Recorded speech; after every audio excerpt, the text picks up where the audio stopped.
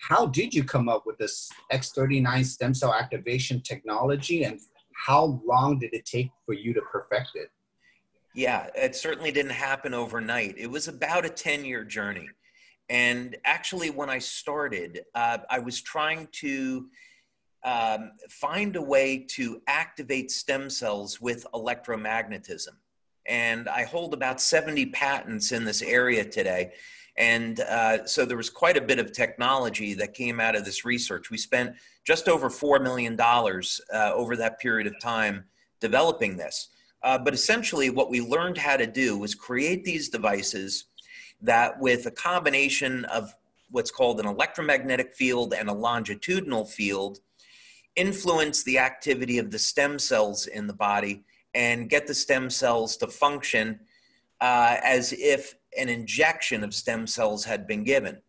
So we had worked with the National University of Ireland on this, and their research center on the west coast of Ireland is in the top 2% of research centers globally when it comes to stem cells.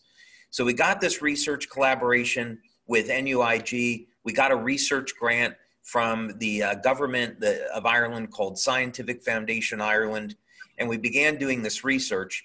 And we did our basic cell culture studies, we did animal studies, and then human studies. But we found with this technique, I'll give you one example. We took 30 people, and each one of these people, they had diabetic or idiopathic neuropathy, meaning that the nerves in their feet were destroyed and they were developing neuropathic symptoms, they were in pain, and they were at risk for amputation.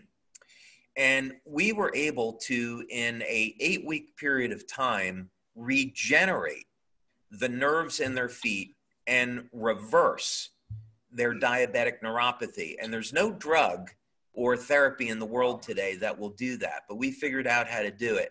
And that really led to the development of this understanding that we can use energy, and bear in mind, light is high frequency electromagnetic energy. We can use electromagnetic energy to influence the stem cells without having to give a stem cell injection. I mean, this technology, David, I mean, for all of us, it just seems like so far out, but we cannot believe today, I mean, the science is here. Can you tell us a little bit more? What is behind the science of the X39?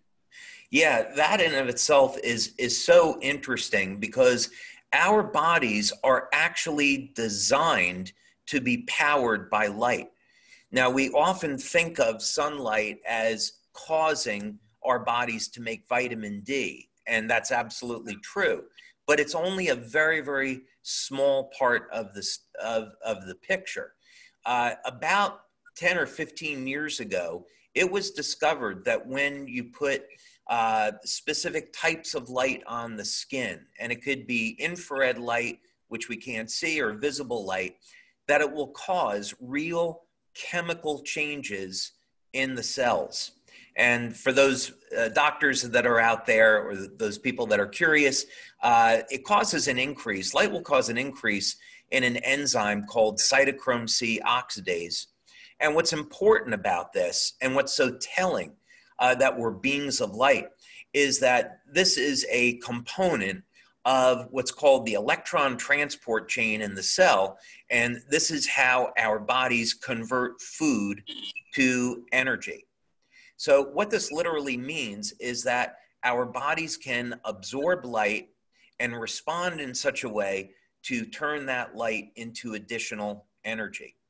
So with Lifewave technology, what I found that we could do is take a combination of different types of organic materials, process them to form crystals, and have these crystals engineered so they will reflect different wavelengths of light.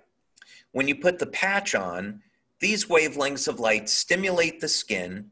They'll upregulate the mitochondrial energy production, and they'll also, I'm trying not to get overly complicated with this. Basically, the patches will stimulate the skin with light and change the metabolism in such a way so that we can cause the synthesis of specific signaling molecules, peptides, that will cause a desired reaction. So in the case of X39, we use the patch to stimulate the skin with light.